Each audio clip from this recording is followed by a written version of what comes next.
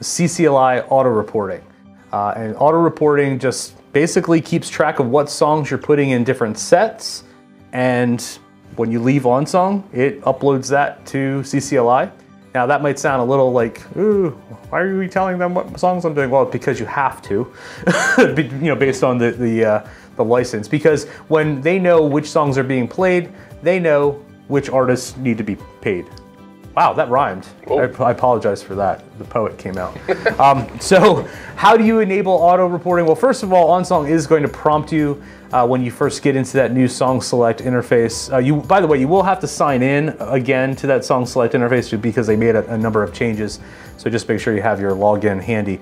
But I'm going to turn on auto reporting and show you how that works. Okay, so one of the things that you can do, you can go into your import screen for SongSelect, and you can tap on that wrench icon in the upper right corner, and that will give you all of the SongSelect settings. However, we thought it's kind of weird to put auto reporting settings in where you import, maybe, so there's a place to do that in settings as well. But since we're here, we'll kind of go over everything.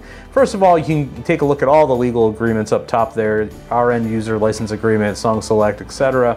One new feature with the SongSelect API is that we do know who you are. We know who your CCLI license number is. So if you sign in, that will automatically populate your CCLI license number in OnSong, which means if you do lyrics projection, your CCLI license number will show up, which you have to do. So it's probably a good idea to have that. And then down below, we have a couple other features in that custom section. You can change the way OnSong searches for chord sheets. Basically, by default, we say, well, you probably want a chord sheet, so we're going to make that required. You don't want just lyrics typically. So that's turned on. But in the middle, we have that auto reporting enabled switch. So all we have to do is turn that on, and we wait just a second as we connect to the SongSelect API.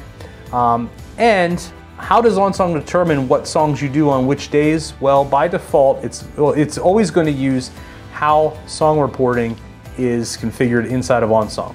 By default, OnSong is going to do that by set. What that means is if you put a song in a set that you're doing, let's say next Sunday, then OnSong knows, oh, that song is done next Sunday, and that's the date that gets assigned when it gets uploaded to CCLI. You can change that here. You can just tap and change how your reporting method is set up. OnSong does have something called by usage. By usage just means that if you look at a song for a specific period of time, right now we have it after 2 minutes, it will, consider that a usage. And then that is how it determines what songs get uploaded to CCLI. So every app is different, how that's done. Again, OnSong is going to default and use its song reporting setup. Now you can see here we don't have anything uploaded, there's no issues. We didn't go through the process of building a set and doing all that, but if we were to do all that, none of that gets uploaded until you leave the app. When you close the app, then it's going to get uploaded, and that status will show there, let you know what's been uploaded. So you're in full view of what's happening behind the scenes. The other cool thing that you could do is, so you can see that list. If you did want to remove something from reporting, you say, oh, well, we didn't do that song. You can then, from that screen right here, the 0 songs reported, 0 issues screen, you can go in, oh, here we go. It kind of looks like this. You can see it tried to report a couple things. There's some issues because what I sent was too old. So it's going to tell you all this. It's going to kind of explain what's going on here.